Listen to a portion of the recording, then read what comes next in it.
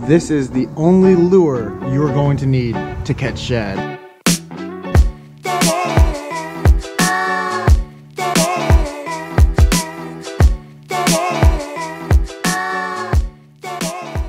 Well, welcome everybody. I am patiently waiting to fully welcome spring. Right when you think you're about to get some warm weather, which will produce warmer water, Mother Nature turns it around, drops it back down into the 40s. Now this video today is again about shad fishing. First shad video from my channel this year of 2020. In the spring here in Richmond, shad fishing is, I mean, I love plugging for striper and all of that, but shad fishing has to be, it's up there. It's one of my favorite things to do in the spring here. They hit hard. They fight really strong for the size of the fish that they are. I mean, they can get pretty big. Trust me, they can get pretty big. But really, what makes shad fishing the most enjoyable, for at least me, is just seeing them go out of the water. They love to jump. A lot of people, they say they're the poor man's tarpon. They fight like tarpon. I've never caught a tarpon. Personally, I think a tarpon might fight a little bit harder, but you know, I've never caught one, so I can't really compare. Anyway, although previously in my channel I've shown a lot of how-to videos with shad, from making the lures, making the rigs, to how to fish for them. I wanted to make another video to show the simplest and the most easiest rig that will make you productive for this fishery. Those other videos, they're linked below. Oh, see, I tell you, it's warm one day, next day I'm out here in 2 layers, sweatpants, now my nose is running, can't catch a break. Make up your mind, Mother Nature. Now the other rig that I showed previously was the 2-piece rig, which involved a spoon and a dart. This we're going to simplify. Reason being, I met a few of y'all down at the James River here in Richmond, and it was really nice meeting y'all. I'm glad that y'all, you know, watched the video, and a lot of y'all found success with the 2-piece. But there were a few of you that had stressed to me that you weren't really understanding it, how to tie it, how to make it. But that's why I'm making this one, trying to make it simple as possible for you. I mean, everybody fishes at different levels. Everybody has different skill levels. Everybody has different time they've spent fishing. So I just feel like this is gonna make it easy. Right now the water temperatures in the James River here in Richmond are about 45, so that's a little bit cold for the shad to really have showed up yet. So that's why I wanted to go ahead and make this video and push it out. Now right here, these are the 2 most prominently used lures here in Richmond that people most commonly use to catch shad. This is just the dart, various sizes, weights, obviously in colors, and this is just the spoon. I mean, I just refer to them as a shad spoon, but really they're just a spoon. They catch multiple species, but I refer to them as a shad spoon. All right, so just so y'all know what the shad spoons look like in their packaging, so that way you really know what to look for when you're in those tackle shops. This is kind of the packaging that's most commonly found in my area. Most commonly found in my area. And I think I'm getting a cold. Again, different sizes, different colors in its packaging. And those, the same people that make the spoons, make the darts, but we're not messing with those today. Now the color and the size of your spoon that you choose, it really varies depending on the water conditions and really the class of fish that you're going for. Now don't get me wrong, I've had like smaller shad hit a 4-inch fluke or paddle tail before. That being said, you want to have the highest chance of getting that hook in the fish's mouth. What I really mean by that is I've used the larger spoons that really we used mostly for the American shad, but I've used the larger spoons and they get hit like a bunch. But the thing is the hook on them is just too big for them to really get inside of their mouth. Although yes, I mean, bigger stuff works, and you know, if you catch a fish, generally they will be a bigger fish because it is a bigger mouth for them to get that hook into. But in general, to get on these fish, I'd never really use the biggest lure possible for these shad.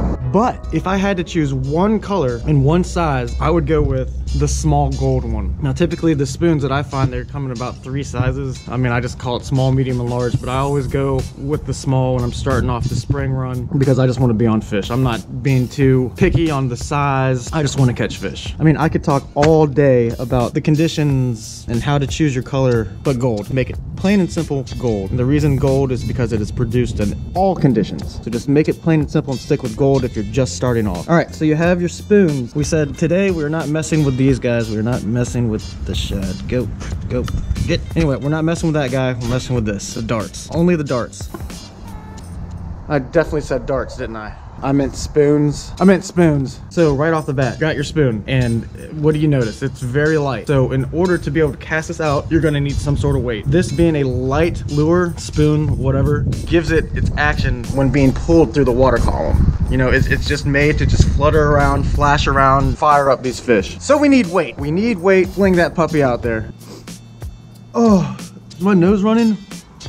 Ugh. Continuing on. So these are typically the weights that I use. This right here is a 3/4 of an ounce, but this is a trolling weight, an inline weight. I don't know what you call it, but this is it. Pretty much it's the weight with a swivel on the top and a swivel on the bottom. Now yes, it is very important to pick the proper weight. So obviously many different sizes of weights. Now keep in mind, this isn't really like a video for setting up the rig to catch fish off of, say, a pier. Like if, say, you're working off a John boat or something like that, or from the bank, this is gonna be perfect for you. Oh, it's getting cold.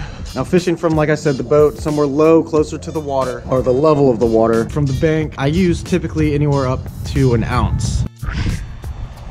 Now it's shit.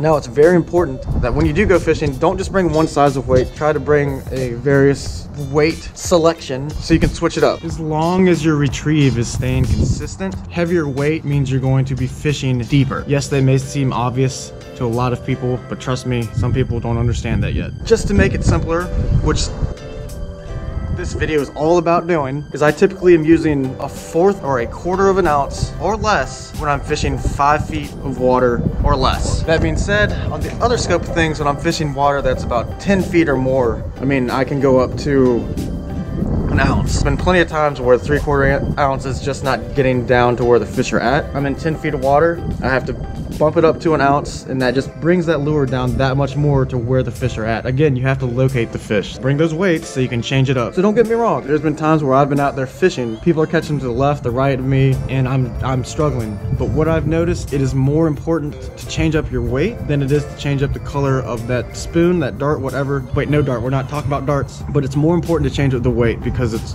again, I can't stress how important it is. You're not gonna be able to fish for them if the lure isn't in the depth of where the fish are at. I mean, again, take notes. Like it's not cheating if you're just observing the people around you, what they're using. I mean, don't get me wrong, some people, you ask them what they're using, they're not going to tell you. That some people are just built that way. This video, we're looking for simplicity, so what I'm going to explain the retrieve rate for when you're fishing for these, it's just slow and steady. These spoons, I mean, they're going to do all the work for you. Have a slow and steady retrieve. These are going to flutter through the water, and it's just going to fire up those fish and trigger that bite. Now, reels retrieve line at different rates. A good rule of thumb is you don't want to be retrieving it at a rate to where the lure is splashing on top of the water or even breaking the surface. And the other scope of things, you don't want it dragging or hitting the bottom. Kind of sum it all up, I mean, I'm just going to stress it one more time that it's really, it's the simplest way to do it because you're not creating any action to it other than just a straight, slow, steady retrieve, and you're just letting that spoon just flutter around. God. Coronavirus.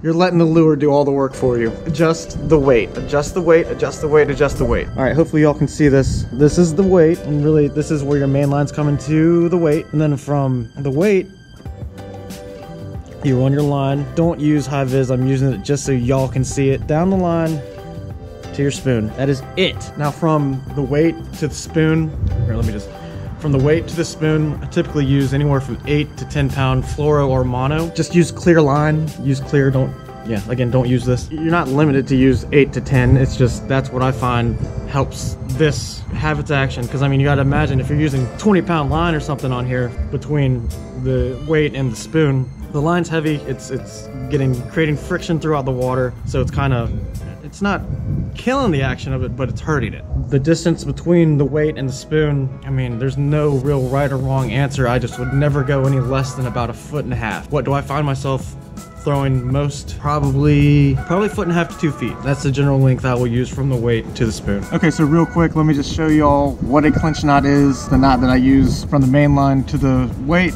and from the weight to the spoon. Altogether, it's 3 knots. 3 knots with all the same knot. Does that make sense?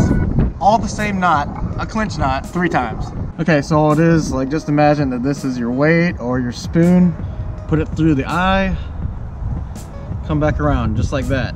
Then all you're gonna do is you're gonna take this end right here and you're going to wrap it.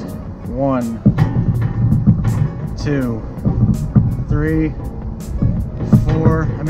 4 to 5 times is fine.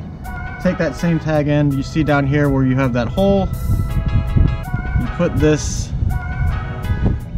through the hole, and then you just pull it tight.